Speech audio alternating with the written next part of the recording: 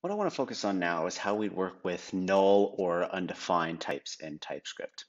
And to start, what we'll do is we'll start by actually defining a new function here. So let's say we've got a function called const get name, and that is a function that gets a user object. And we'll define a user as this case is just an object that has one property, first name, and that property is of type string. So if I wanted to return user dot first name, we've got no problems there. If I use get name and call it, it's going to throw an error here because it's expecting one argument but got 0.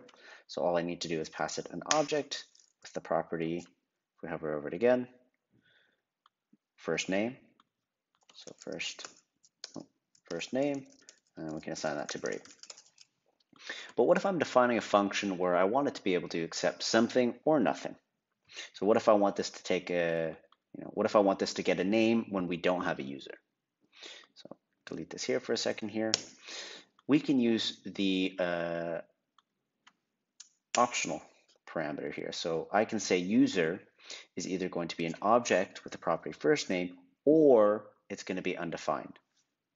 So in this case here now, we can see user is possibly undefined, which means we can no longer arbitrarily access first name. We've got many different ways we can solve this.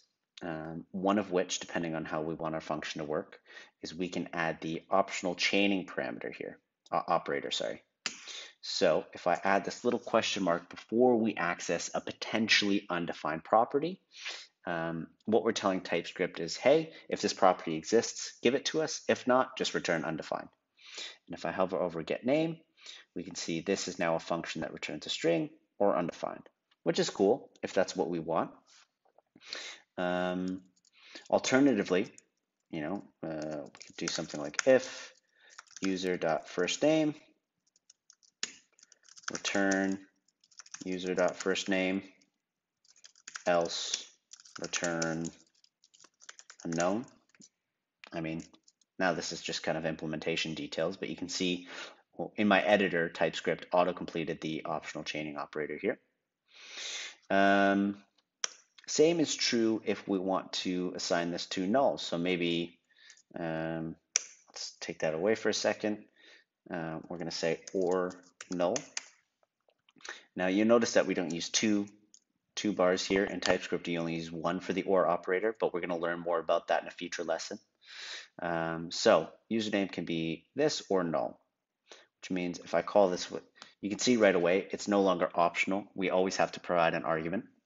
So now I can provide the object here, or I can provide null. You can also explicitly write undefined. Undefined is a possible type.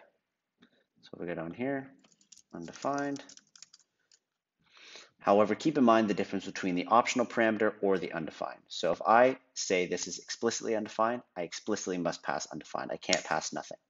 Where if I change this from undefined and I pass the optional parameter or property, we can call it without an argument.